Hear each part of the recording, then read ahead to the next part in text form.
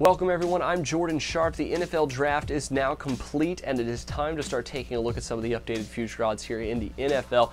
All 32 teams have updated their Super Bowl and conference future odds. And now LBH Sportsbook in Las Vegas has released their divisional future odds as well, so we have taken a look at those as well. But it's time to take a look at these teams team by team basis, and we're on the NFC South right now looking at the New Orleans Saints, who happen to be the favorite in this division, not only to win the division, but the biggest favorite obviously in the Super Bowl and conference odds as well.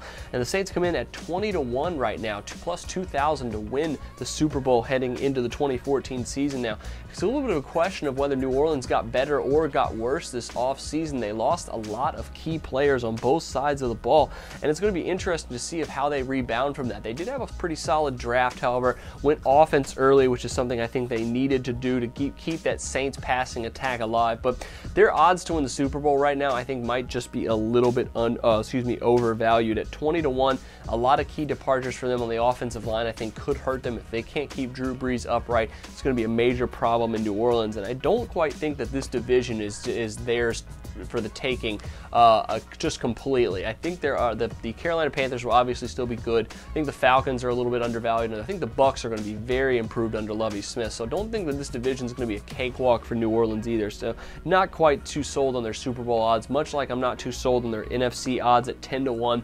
That was a really high number comparable to some of the better teams in the NFC that have much better defenses than New Orleans. So even though New Orleans has, I think, gotten better on that side of the football this offseason, I'm not quite sold on that numbers as well, especially for a team that would have to go up against some of those really solid NFC defenses like Seattle or San Francisco in a potential playoff matchup. But the number that's very overvalued, comparable, the Super Bowl and NFC prices for New Orleans are pretty well priced compared to their NFC divisional odds from LVH at plus 120. I think this is a very big overvalued price for the New Orleans Saints. Like I said earlier, I think this division is going to be a little bit more competitive than what the books are suggesting here with these odds. Like I said, I think Tampa's going to be very improved under Lovie Smith. Carolina should still be right there. And the Atlanta Falcons, who really aren't getting much love this offseason, should at least be a solid football team, if not just slightly above average as well. So 11-5 for New Orleans, which is what they were last year, which won them the playoff spot, but not the division, obviously.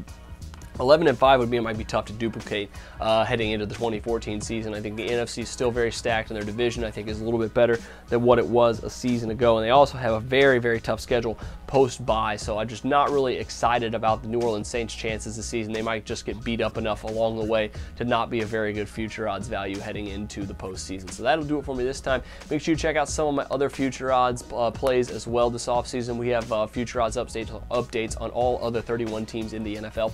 But until then, I'm Jordan Sharp, and this has been another edition of The Sharp Pick.